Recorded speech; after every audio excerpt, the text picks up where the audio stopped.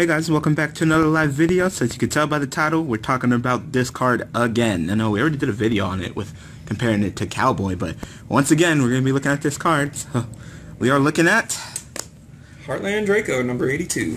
Not again.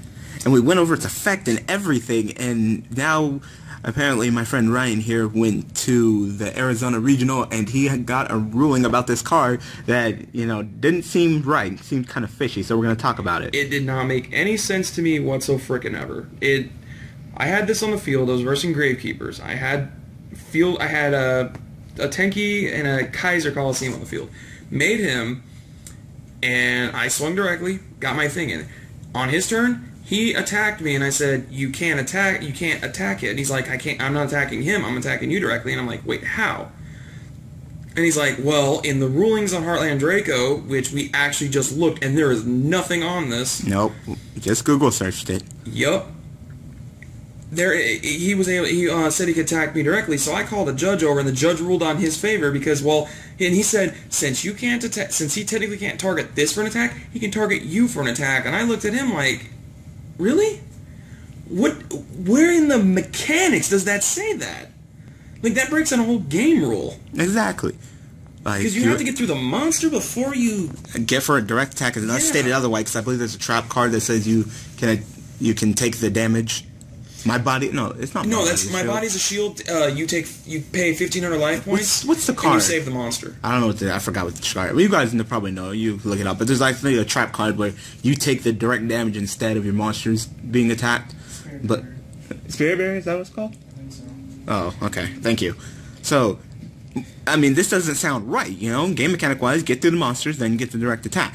So, you know, of course, we decide on how things are ruled by set precedents. So, of course, there have cards been previously where you can't declare an attack on them, and what happens when you deal with them. And the card that we clearly have been looking at is, yes, an Earthbound Immortal. These guys cannot be attacked. And clearly, when you duel against an Earthbound Immortal, you don't get to just jump over the Earthbound Immortal and hit them directly. They're hitting you directly, but you don't get to hit them directly. So, clearly, this card has set precedence over this card.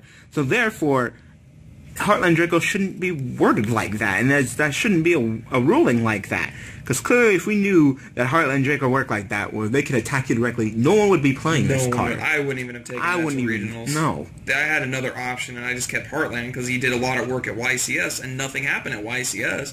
I go to Mesa, Arizona, and I got that ruling. I didn't even want to make him after that. I'm like, that's just bull. No, I haven't heard of it. And clearly, that you know, we have examples of this on my channel where I pull this off and nothing happens. Alright? There's, I believe, what deck was I using? Well, I was using Bujins, wasn't I? Well, I went against that Lightsworn guy. Yeah, I was using Bujins. I can't remember the specific episode of Daily Duels. Oh my god, there's so many. But I made a Heartlandraco, and he was using that aggressive-ass Lightsworn deck, and I pretty much stalled him out, and he had an Aaron on the field, and I had him, and he tried to turn into attack mode, go into battle phase, and attack me, but he couldn't. And, you know, it didn't say attack directly or anything along those lines, and that's on DevPro. Yeah, and DevPro is pretty much the built-in rulings, and they make sure that stuff's right. Exactly. So, sir, I'm sorry, I think you got cheated. I think I definitely got cheated. I still won the match. Don't get me wrong. He didn't get any wins on me on that one. It's just that right there. That just told me how much. That tells you how much the judges really only know so much.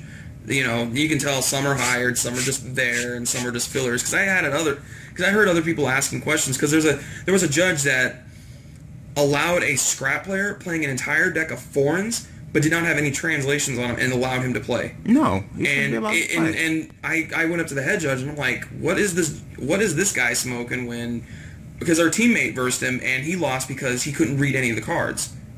Wow, that's He told him to go in his own phone to look for it, and I'm like, you can't sit there and look up 50 different cards just to play the game. That would take the whole damn time and plus. Mm-hmm.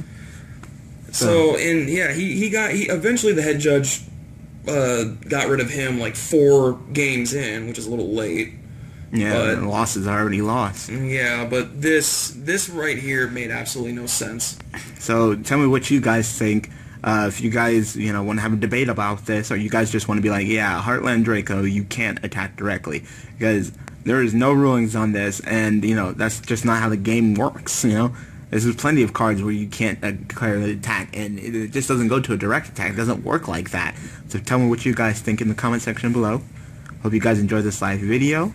Thanks for watching, and I will see you guys next time with another live video. Thanks for watching.